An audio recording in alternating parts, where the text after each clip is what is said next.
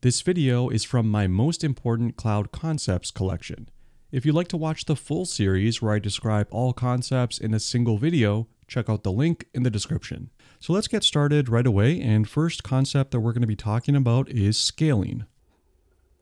So when we say scaling, what we're generally referring to is application scaling. So say, for example, you develop an app and like this is a chart that shows the request rate over time.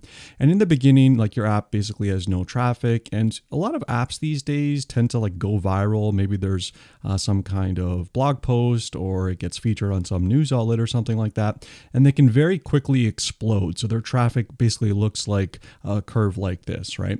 And the problem with this is that a lot of applications aren't really meant to handle this rapid increase in traffic from an influx of users.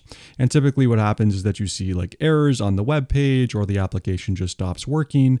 So this is something that cloud computing can help with quite a bit. In fact, it's one of the main benefits of using cloud computing because it allows us to scale rather seamlessly. So in terms of the scaling concept, there's two kind of subtopics within scaling. There's what's called vertical scaling. And then there is horizontal scaling, right? These are the two methods that we use to scale up our application to handle an increase in traffic. Let's talk about vertical first because it's kind of the traditional approach before cloud computing really existed, although you can still vertically scale your application within cloud providers these days. So what I mean by vertical scaling is imagine that you have a machine that's hosting your application. And what we used to do in the past is when we had a rapid increase in traffic to our application, kind of like what we were talking about right here, what we would do is try to scale this machine upwards, right? So we would add more CPU, maybe add more cores, we would add more memory, we would add more disk space. You know, there's a lot of different kind of dimensions that you can scale on. Even network throughput is another one.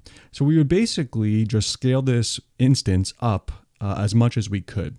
And if you ever like tried to buy computer parts before, you've probably noticed that, you know, when you try to buy a more powerful CPU or more memory and add it to a machine, like talking about a single stick in terms of memory here, what you probably notice is that when you buy like 16 gigabytes of memory, for example, it costs like some amount, say it's $100, right?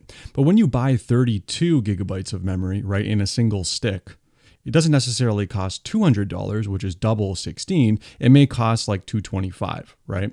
And the same kind of thing applies, right? If you keep on kind of doing this, if you buy a 64 gigabyte stick, it wouldn't necessarily cost double of $225. It may cost more. It may cost like $500 or $600, right? So what I'm trying to say here is that as you vertically scale up your application, you end up getting diminishing returns in terms of cost. So this is actually one of the downfalls of using vertical scaling, right? This is a negative of vertical scaling. Cost is a problem, right? Because you get diminishing returns and these machines can quickly become very, very expensive. It's also a problem in terms of your application stability, right? If this instance, let's call this stability. If this single instance that you scaled up, you know, suddenly becomes unavailable, there's some like kind of problem with your application on this instance, then your entire application pretty much goes down, right? So this is kind of the main problem with vertical scaling. Cost becomes an issue and stability or availability of your application becomes questionable. And now this is where horizontal scaling comes in because it solves both of these problems. So horizontal scaling uses a very different approach, whereas vertical, you're kind of adding a more beefy machine or you're beefing up your machine to handle an increase in traffic. Horizontal uses a different mental model, different paradigm, if you will.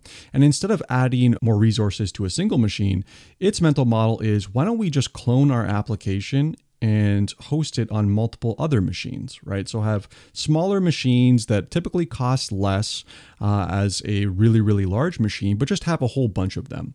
And so if you think about this, right, if you have an application now and you have 1, 2, 3, 4, 5 machines, if one of these machines ends up going down, like maybe there's a problem with this machine or there's a problem with this machine, these other instances that are still here, 1, 2, and 4, still have the ability to serve incoming traffic from your users. So for your stability of your application is greatly improved.